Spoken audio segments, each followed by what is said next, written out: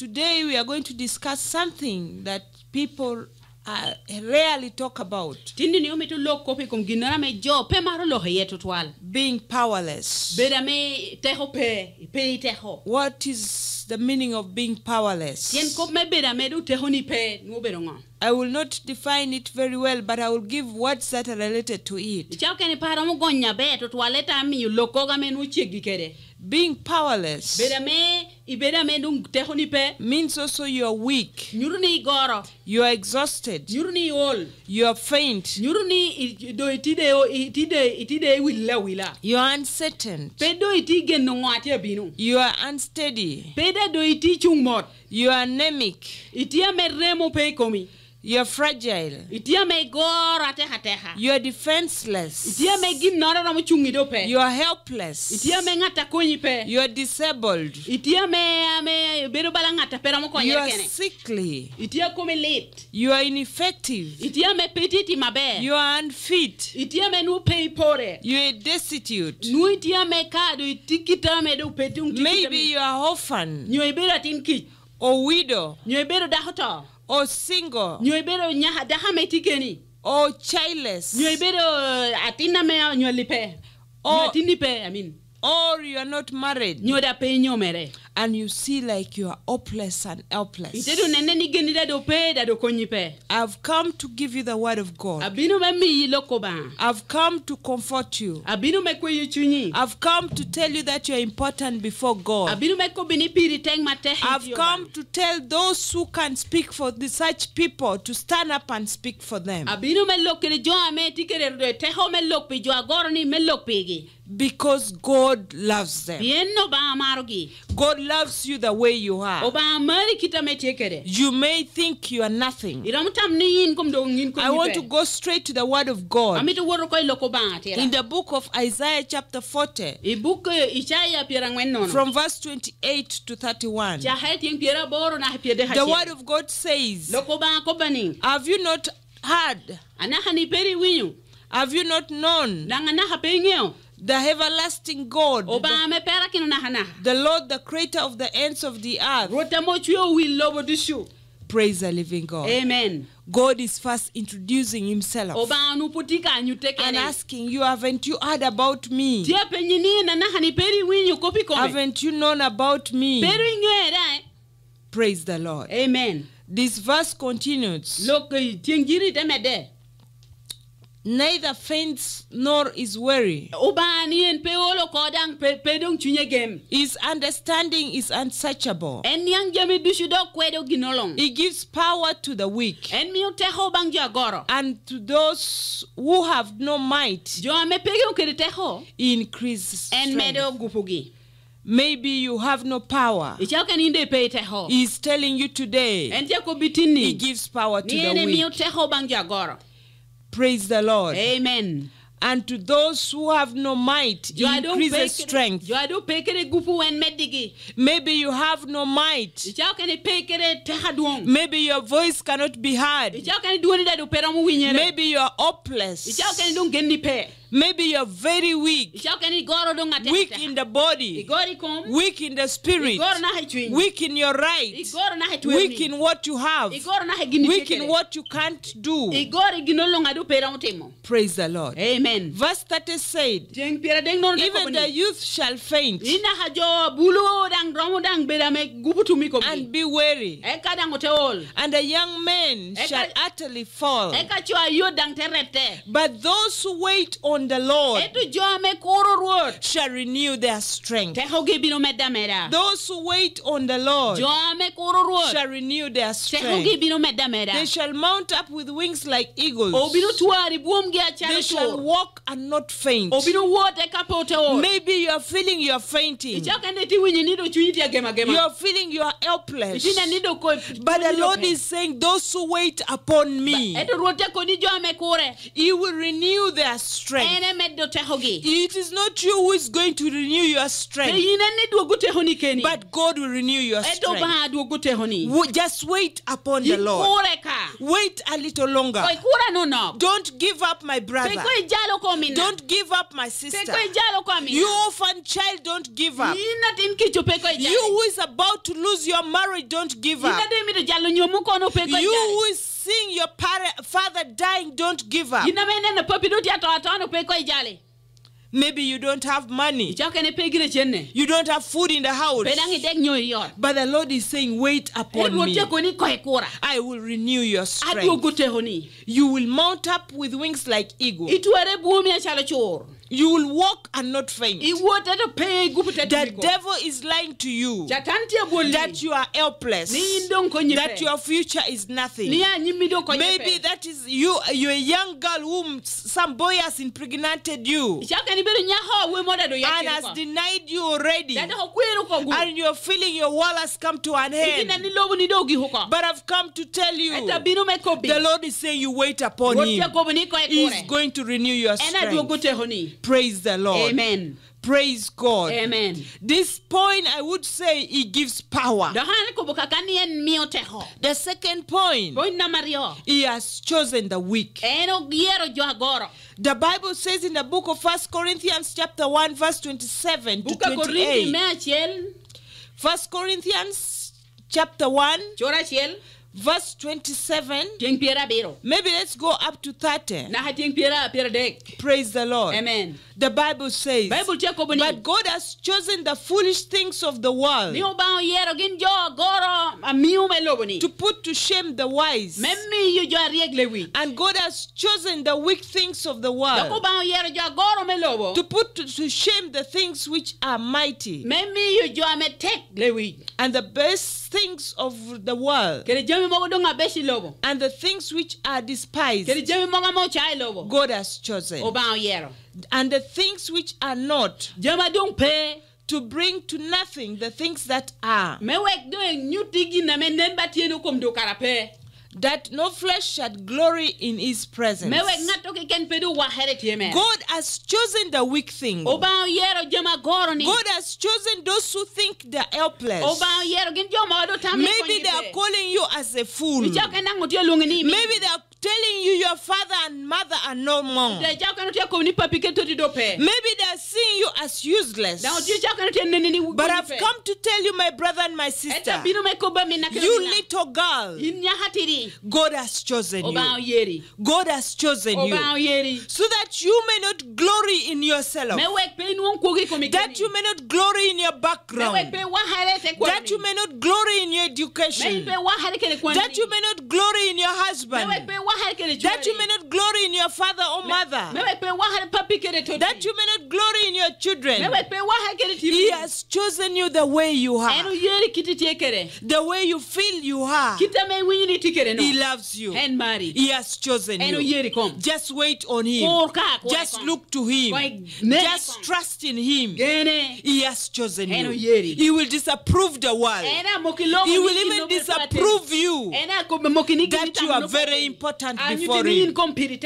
Praise the Lord. Amen. God loves you just the way you are. I want to speak to somebody out there.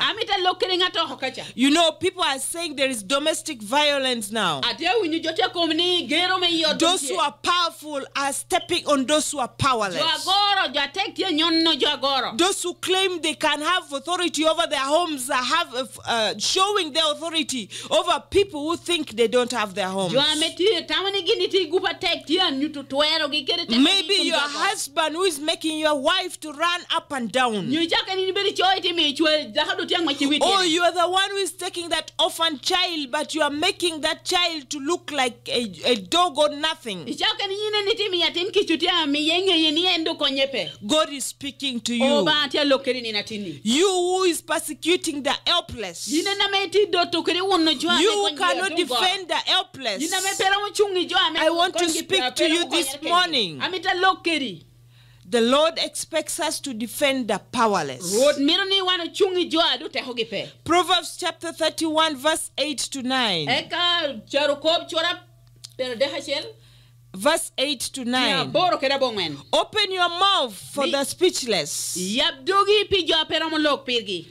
the cause of all who are appointed to die.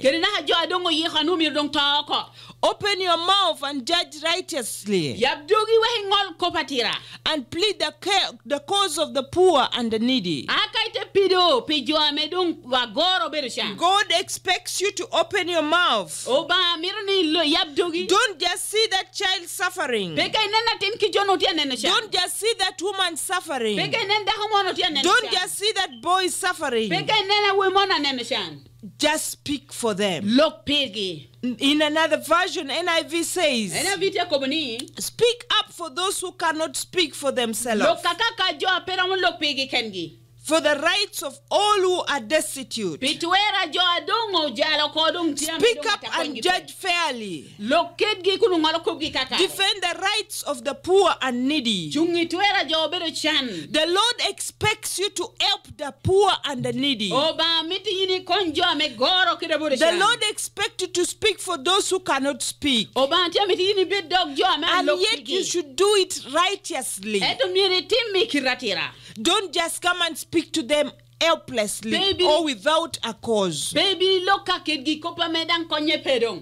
This is what the Lord expects. James chapter 1 verse 27. 27. The Bible says, it said, pure and undefiled religion before God, the Father, is this: to care for the orphans and widows in their misfortune, and to keep oneself unstained by the world. True saving faith provides for those in distress.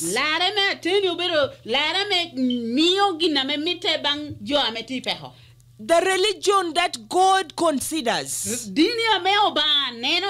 religion that considers the widows and the needy and the poor.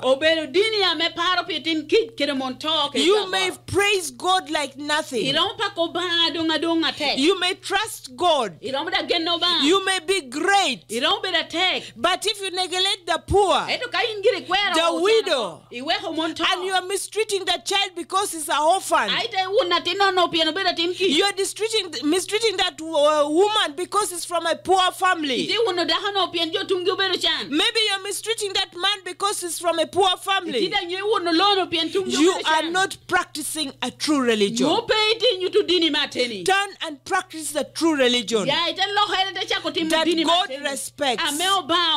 And Psalms chapter 68 verse 5 says like this: learn to do what is right. Promote justice. Give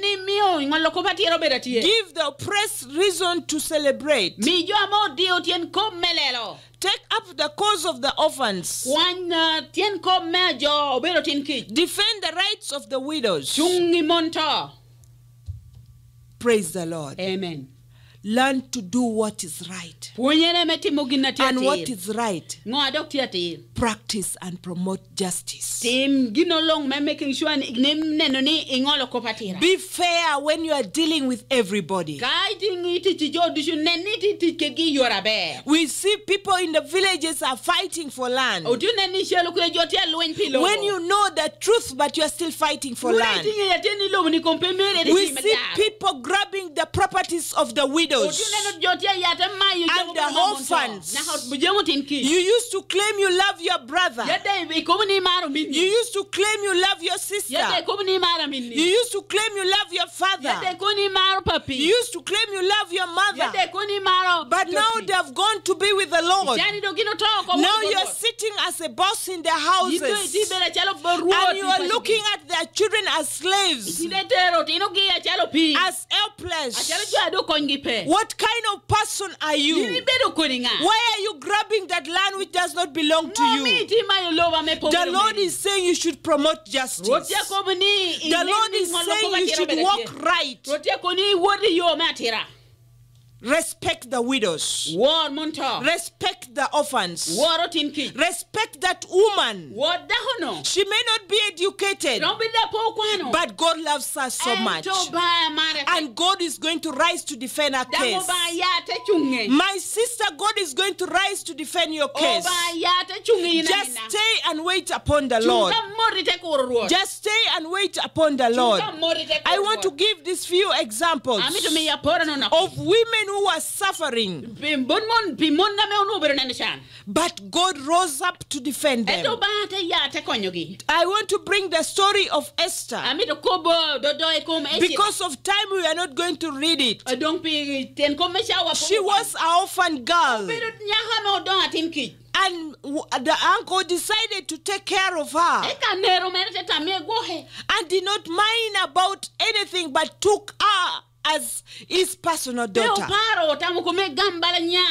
and took care of her, nurtured her in the fear and the knowledge of God. When she grew up, she became a queen. But this man did not leave her.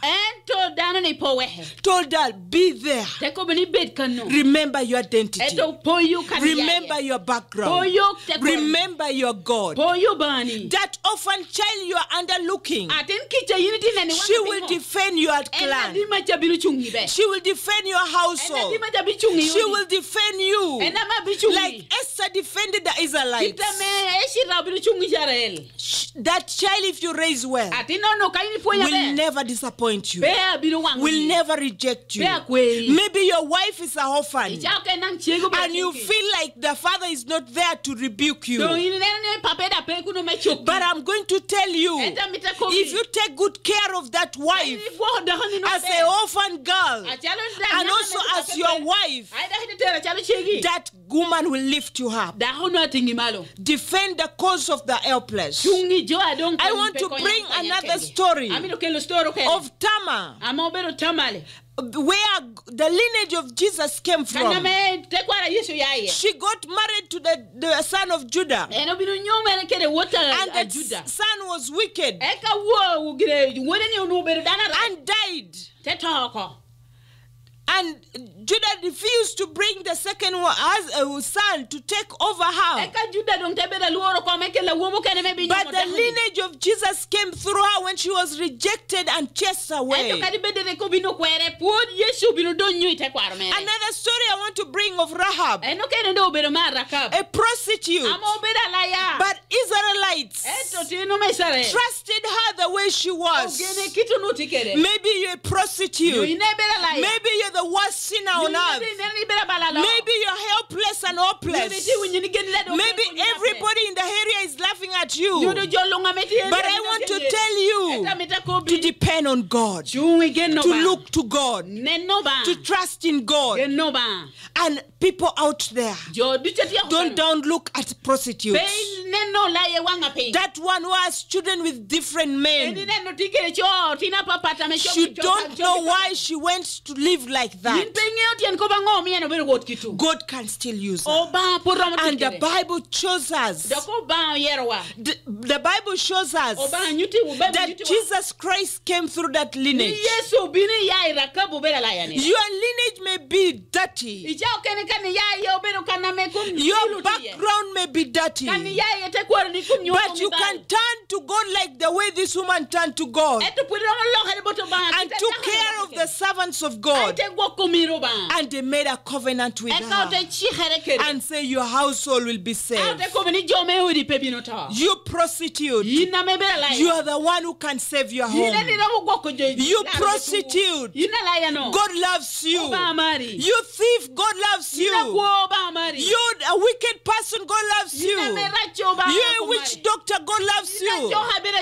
Just turn to Him. He will use you to save your clan. He will use you to save your household. The last example I want to give is Ruth, who was not even an Israelite, She was from Moab. But she decided to walk with a widow. She was also a widow.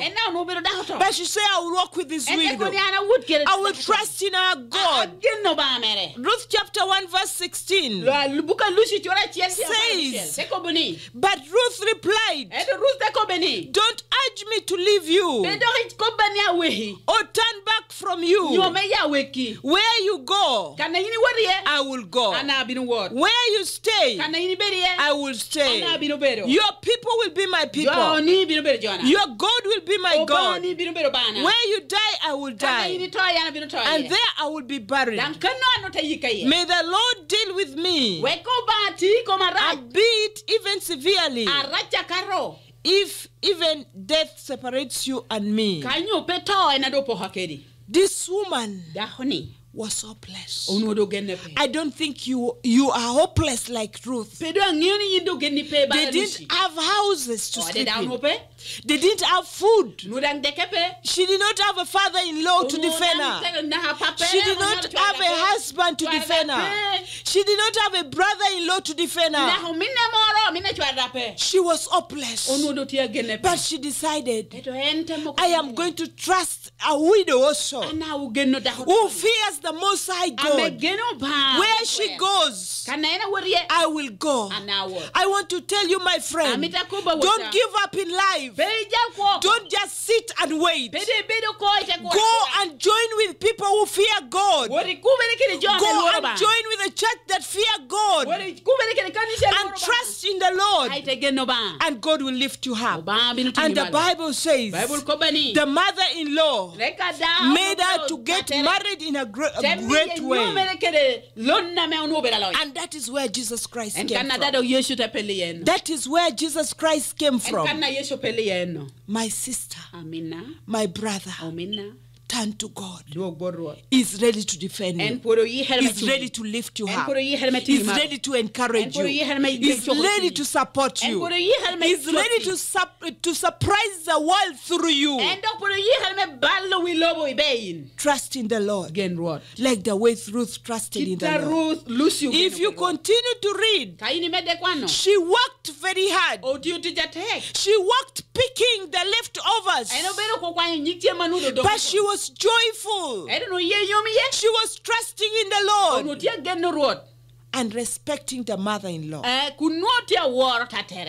My married friends out there, respect your mothers-in-law.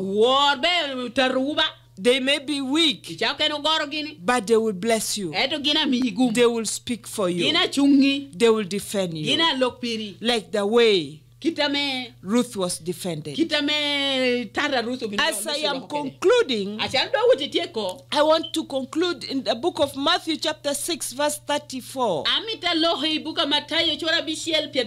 Praise the Lord. Amen. Therefore, do not worry about tomorrow,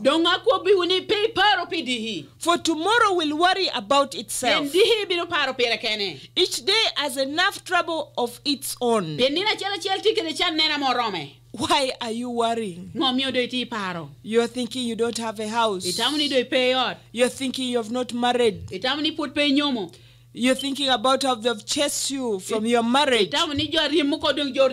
You've been in that marriage 20 years.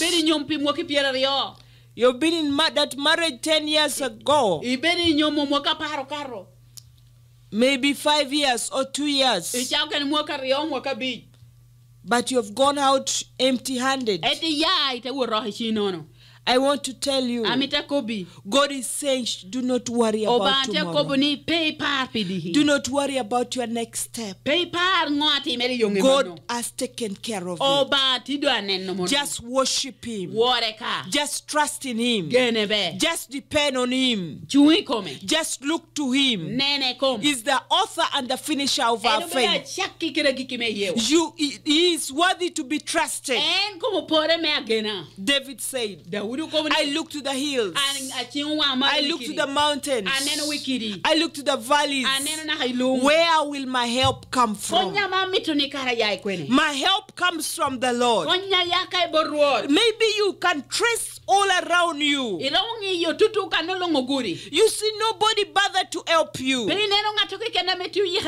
have no hope. But the author of life, the God who knows tomorrow, is saying, do not worry about tomorrow.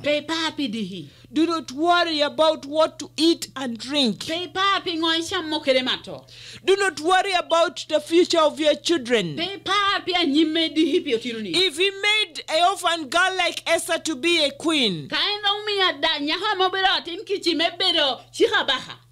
then what about you? Our God is fair. And it does not change. It does not change. Just trust in him. And he will guide your path. Praise the Lord. Amen. A friend of mine sent for me this last evening. I just want it to be like your prayers. Baby, you can also go to the book of Psalms, chapter 119. Verse 136. But this is just a prayer for you. And also a question to you. If I die now, where will I go?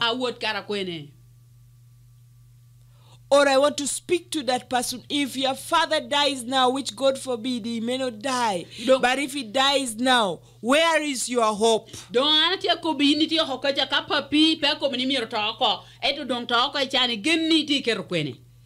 If what you trust and depend on very much goes away today, how will you live? Why are you trusting on things that perish? Why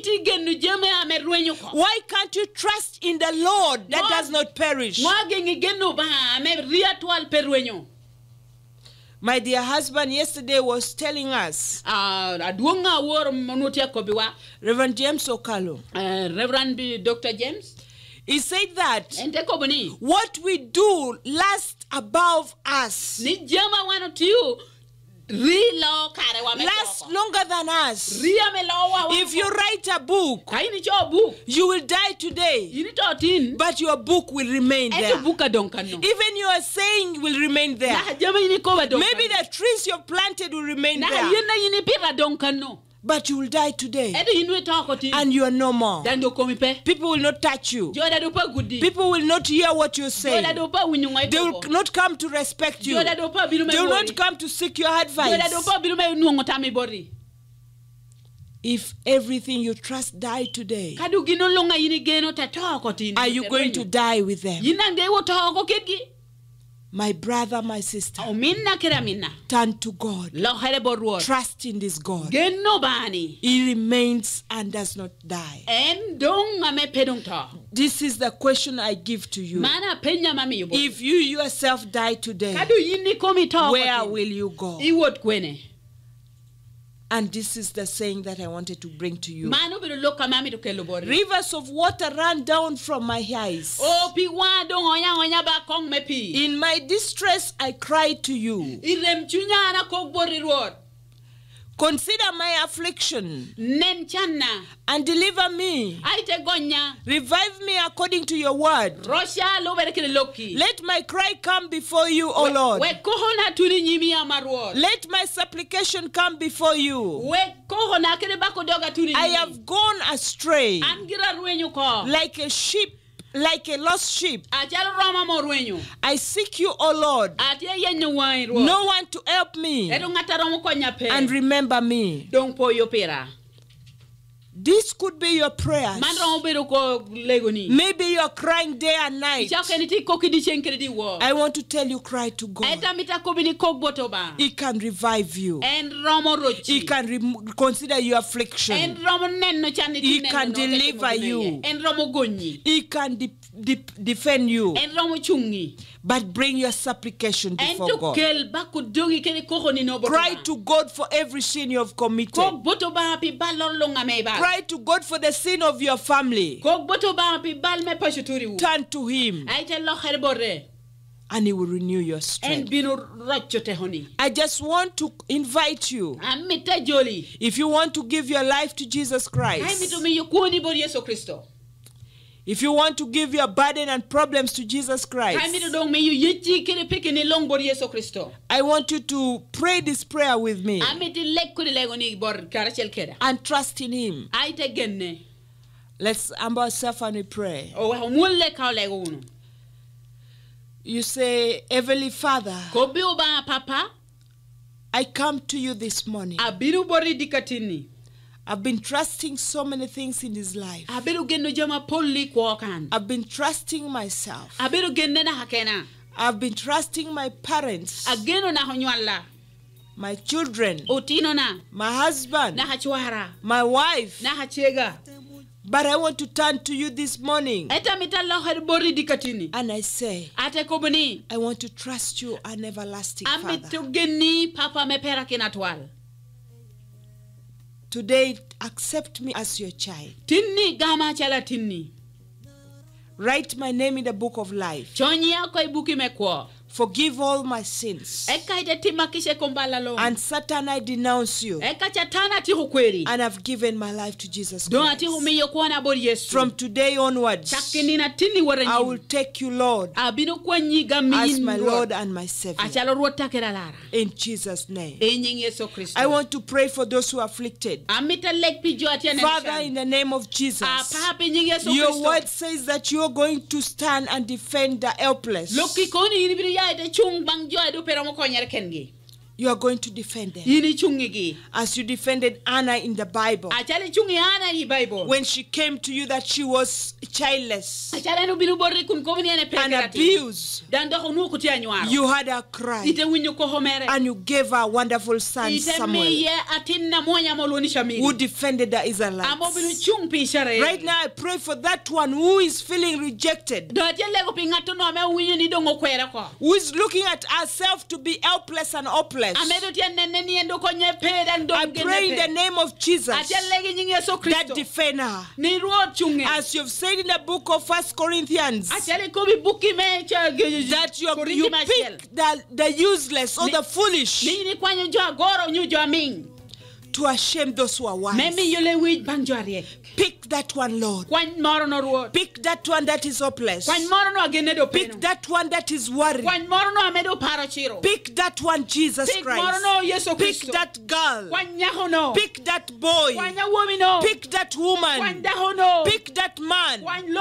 Pick that widow. And lift them up for the glory of your name. Even that one that is sick, heal that one and use that person for the glory and the honor of your name. I thank you because there's nothing impossible with you. I worship you, Lord. Adore you, Lord. I honor you, Lord. In Jesus' name I pray and believe. Amen. Hallelujah. I want to encourage you, if you have prayed that prayers, be close to church. Maybe the church is closed now, but look for a man or a woman of God to encourage you and support you. God will not leave you. God will defend you. God will be with you. God will bless you. God will use you like He has used David.